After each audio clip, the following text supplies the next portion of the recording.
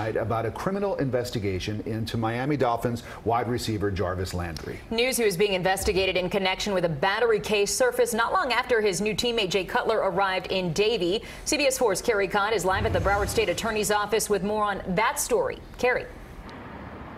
Yes, Lauren and Rick, the Broward State Attorney's Office released this court document a short time ago. Because this is an active, ongoing investigation, there are very few details in here. What we do learn is that this case is being investigated as a domestic violence situation, and that this document was filed with prosecutors last Thursday. Now, this afternoon, the mother of Landry's child released a statement saying there was no domestic violence.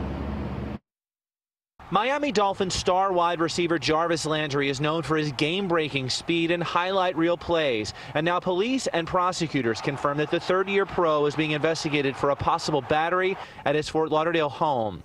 According to police and court documents, the incident occurred on April 1st, just after 10 p.m.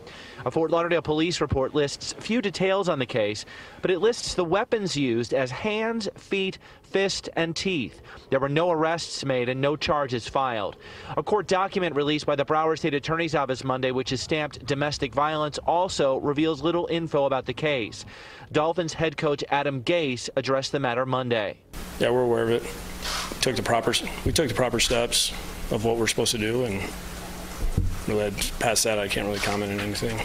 Estrella Cerquera, the mother of Landry's child, released a statement Monday afternoon saying, "I was not in any way physically harmed. Yes, we are going through a civil family court case and emotions are high, but I would like to make it very clear that Jarvis would never, ever do anything to harm me or anyone else." The statement went on, "Jarvis and I are happily raising our beautiful daughter, and I would like to make a plea to the media that they refrain from spreading this completely false story." CBS 4 News found this picture of Landry on a Twitter feed apparently belonging to Cerquera. It was posted last Monday, and it said, "Through our ups and downs, just know we will always be your biggest fans."